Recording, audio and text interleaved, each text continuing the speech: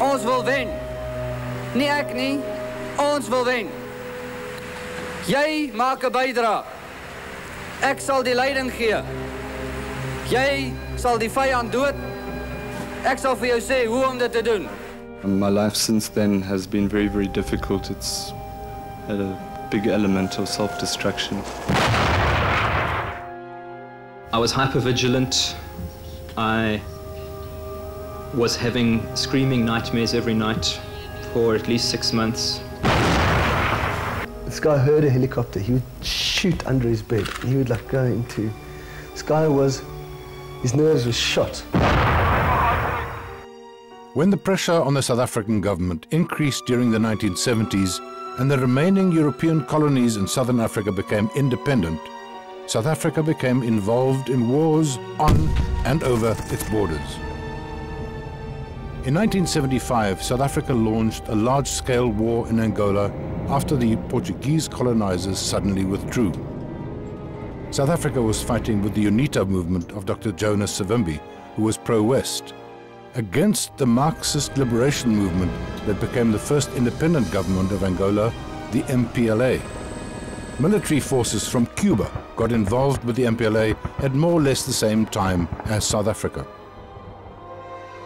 South Africa was occupying Namibia at the time, treating it almost as a colony.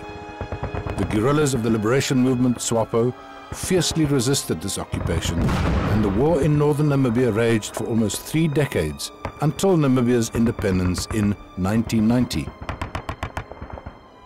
The South African Defence Force needed soldiers to fight these wars. The number of permanent professional soldiers in the SADF was too small. A system of compulsory military service, often simply called national service, was then launched. By the 1970s, all able-bodied white men over 16 were compelled to do military service. By the mid-1980s, the young troops were also forced to patrol South Africa's turbulent black townships. A small number of young men refused to serve in the apartheid army. Some fled the country and lived in exile. Others were sent to jail inside the country. The End Conscription campaign was launched to represent those who refused to do military service.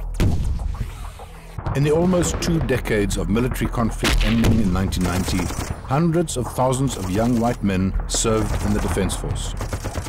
Thousands died in action. Many more were damaged psychologically. The Truth Commission regarded military service as a violation of these men's human rights and held special hearings on the matter.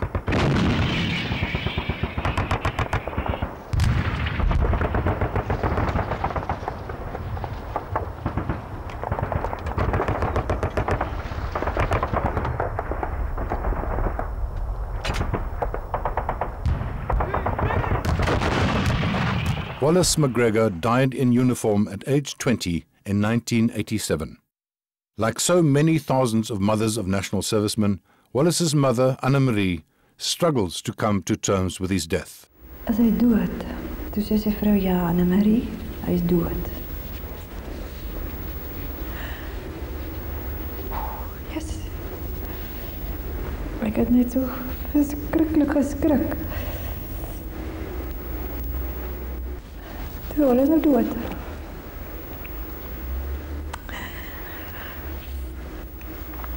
En wat kan jy nou doen, nee?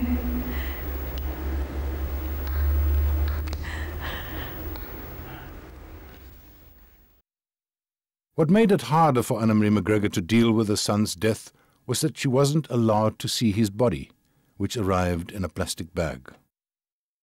As my kind doodgery was in die straat, dan kon ek sien, daar is hy doodgery in die straat. En ek kon sien, maar het hy seer gekry. Of miskien kon ek by gewees het om vir hom vaststel, want agterna het jy gewonder, was hy bang, het hy geskrik, het hy seer gekry, het hy geroep, het wie het vir hom gehelp, wat was daar gedoen om vir hom dit makliker te maak. Daarvan weet ons niks. Absoluut niks. I want to ask the National Party if they thought they could get away with these lies. I want them to know that we all know the truth today. Magnus Malan started a help center for former soldiers just last week. I don't think any of the former soldiers want your help. To them, you are nothing but a liar. To P.W. Botha and his cabinet of those days, explain to my mother and my father and to all South Africans how and why my brother died.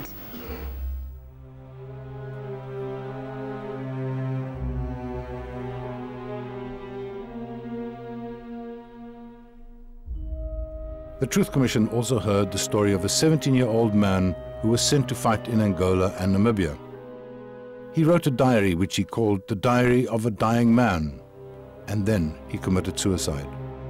His grandmother, while staying anonymous, believed the Truth Commission and the nation should hear his story. We were issued enemy uniforms, rifles, ammunition, weapon gear and transport. We were to tie yellow scarves on our shoulders to go, enemy or not. Infiltration, deep into enemy territory disguised we attack. We attack where we can, by total surprise. Walk right up to them shouting, "Don't shoot, we are on patrol. We are one of us," in Portuguese. And shoot the shit out of everything.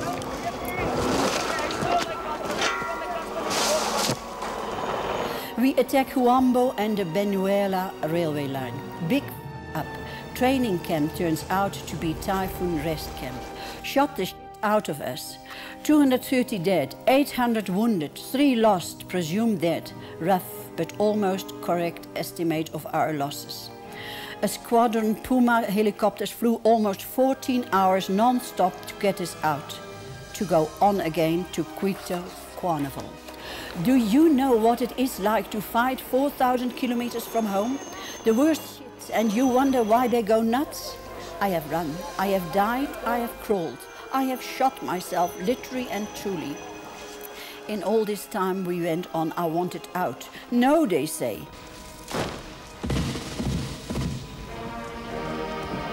What hurts a lot is that we believed in the government. You know, that also hurts. We believed in them. Although they blame the white people, we didn't know. I hurt so, I can't cry anymore. It's driving me insane. God help me, come down and speak my pain into people I love. Tell them how I feel. Let them know I can't live like this. They say you have never lived until you have almost died. I have died on the 27th of October in '87. It's kind of funny to know that you will die in less than 9 hours. Everything is different. It is as if your soul knows.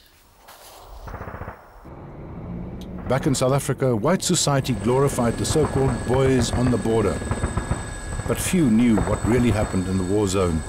And when the soldiers came back, there was little understanding of their difficulties reintegrating with society. Former national servicemen also gave evidence before the Truth Commission, some giving harrowing descriptions of how their forced participation in war affected their sanity. I gave the instruction for them to flatten the hut with a Casper and that we would open fire at the same time. It's an overkill situation that was typically Kufut. We would shoot as much as concentrated fire into space as possible.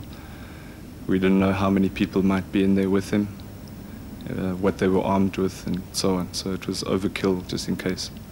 And as we opened up, this rifle barrel of the person next to me was shot by the person next to him.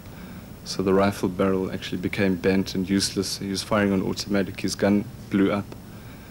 And it sounded like a hand grenade. And what went through my mind was that this person, the person in the hut, had thrown this hand grenade at us.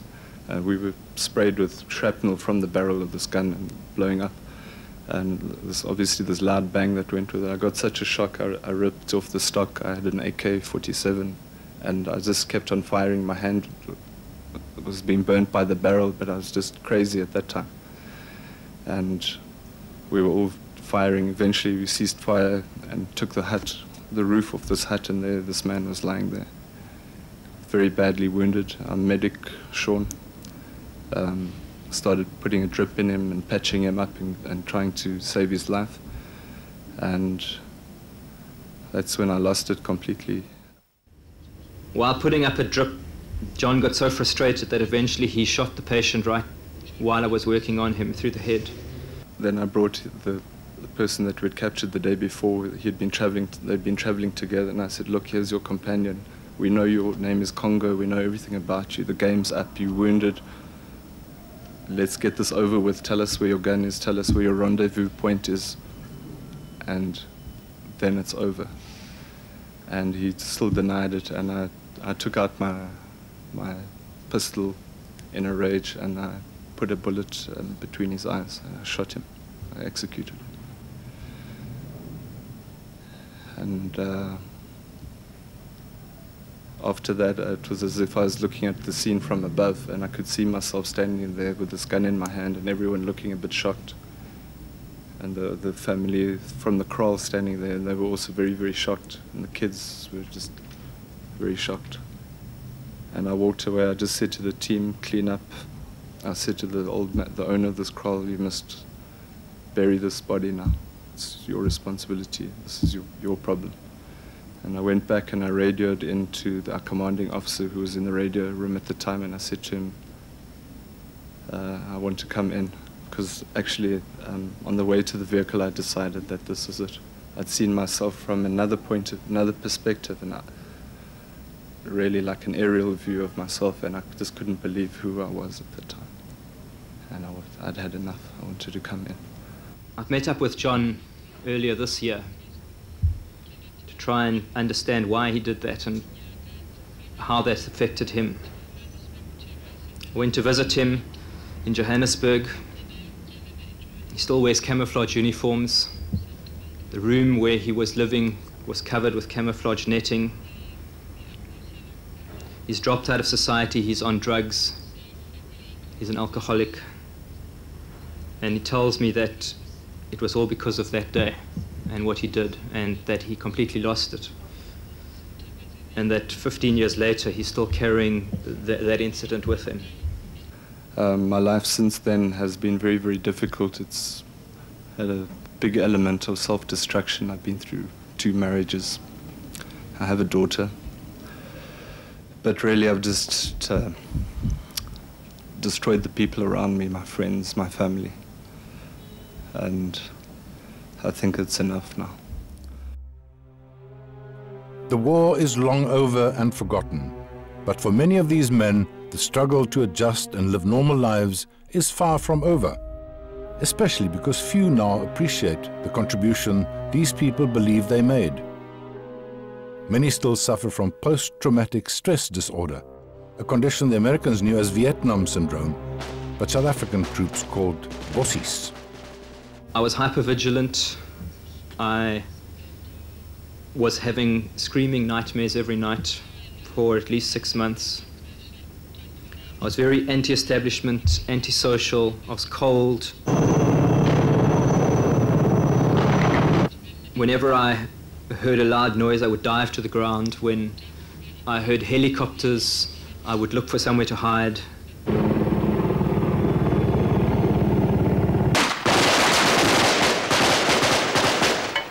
Selfs ek het nie geweet wat gebeur nie. Wanneer ek weer by my sinne kom, was ek klaar kwaad, woedend. Nie kwaad nie, kwaad is nie die woord nie. Ek was 'n monster. Maar ek kon dit nie verklaar nie, ek kon dit nie verduidelik nie. Almal om my het in vrees geleef. Vir, soos jy sê, selfs 'n teelepel wat val. I've got 4 of the symptoms, like hypervigilance, which is paranoia with paranoia. It's extreme paranoia. Die stres kom na die tyd. Dit het vir my na die tyd gekom. Ek het nooit in my lewe gedink ek ly aan stres nie. Ek het gedink my persoonlikheid is maar net aggressief. Maar dit het net slegter en slegter en slegter gegaan. Sodat ek vandag kan sê ek het nie een vriend nie. Want my aggressiwiteit het almal weggejaag. Van my vriende tot my vrou. Vandag is dit net my pa en ma wat by my staan. Maar dis genoeg om weer mee te begin. There's one guy who was just so bossy. It was actually amusing. I mean, the helicopter, whenever you heard helicopters, and this is Frederick-Hoogte, it's like a military town, the helicopters going all the time. This guy heard a helicopter, he would shoot under his bed. He would like go into, this guy was, his nerves were shot, you know. And they sent him back to the border. While I was there, they sent him back to the border. We had come to the end of our tether. We had been involved in that kind of thing, seeing patients, seeing people being killed for 12 months already, and all because I wanted to go and heal people and not kill them.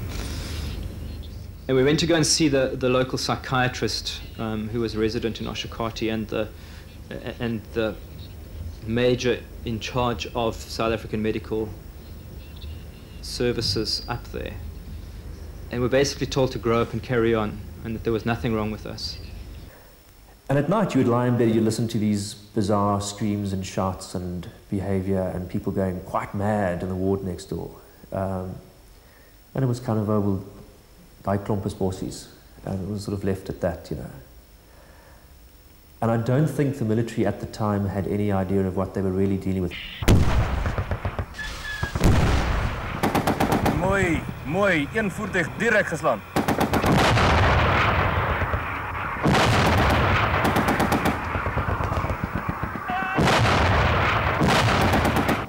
Wat deel van die posttraumatiese stres is dat baie van ons voel dat ons nie erken word vir wat ons gedoen het nie. En dis waar ons hulp nodig gehad het. En onthou hierdie posttraumatiese stres het nie net mense gebreek nie. Hy het families gebreek. Hy het huisgesinne gebreek. Hy het dood veroorsaak. Hy het baie skade gedoen. Posttraumatiese stres is 'n verlange terug na die oorlog. Is verlange na 'n situasie waar jy weer beheer kan uitoefen, waar jy weer beskermd is, waar jy nie hoef te verduidelik nie.